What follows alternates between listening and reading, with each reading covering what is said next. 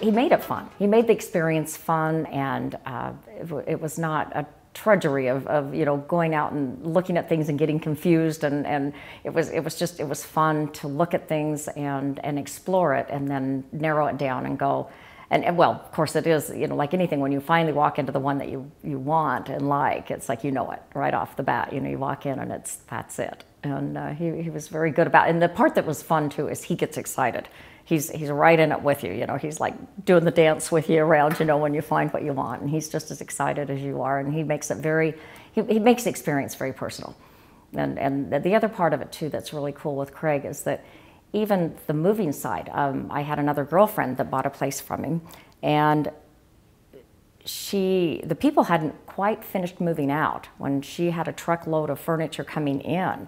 And so Craig shows up, moves the other people out, gets them situated on the road to where they need to be, helps her move in, gets her stuff in.